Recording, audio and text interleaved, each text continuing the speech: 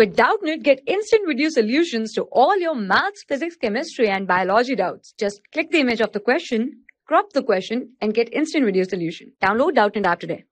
So the question is, A shows radioactivity disintegration and it is continuously produced at the rate of 10 power 21 per second.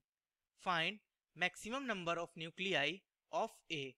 So here in this question we have to find the maximum number of nuclei of A. So first we will write down the equation we have given. Here in question we have given A at the rate of 10 to the power 21 per second, which gives B, and here we have given lambda is equal to 1 upon 30. So we know that at maximum condition, at maximum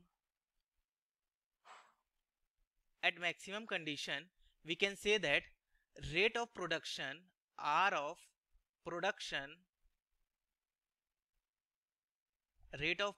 is equal to rate of decay. So here we can say that at maximum condition our rate of production is equal to rate of decay. So now here in question we have given the rate of production is 10 to the power 21 per second. So here we can put rate of production is 10 power 21 is equal to rate of decay. So here in equation we have given the constant rate of decay lambda is equal to 1 by 30. So 1 upon 30 into n. Here we have to find the maximum number of nuclei. So into n. So by this we will get n is equal to 30 into 10 power 21, which is our required answer. So here we have got the value of n is equal to 30 into 10 power 21, which is the maximum number of nuclei for A. Thank you.